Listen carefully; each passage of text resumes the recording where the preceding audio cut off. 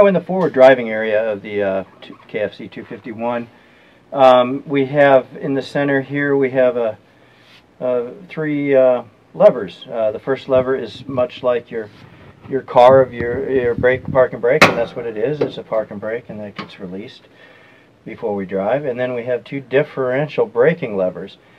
We affectionately call these here the manual power steering levers, because if you're not using these and you're just trying to steer the front wheels and make turns with this, you pretty much need to be Arnold Schwarzenegger.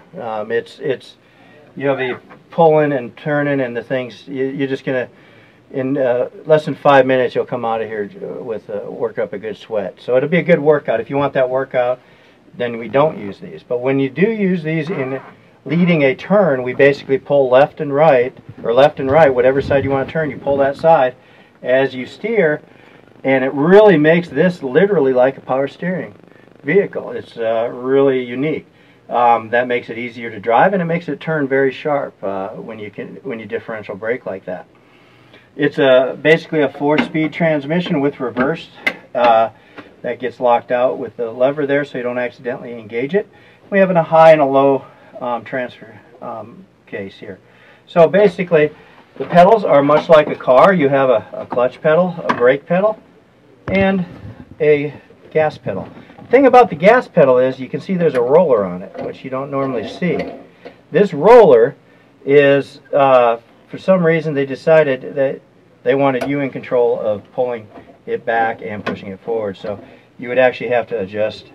If you got too much gas, you would have to roll your foot under there and pull it back. And that's also how you shut the vehicle off as well. Standard steering wheel, again, you would drive that with one hand and use your differential braking. I'm going to go ahead and start it up. Generally, German vehicles of this age need a starting fluid to start them, so we don't have that primed, but we can go ahead and engage a starter, and you can hear the engine turn over.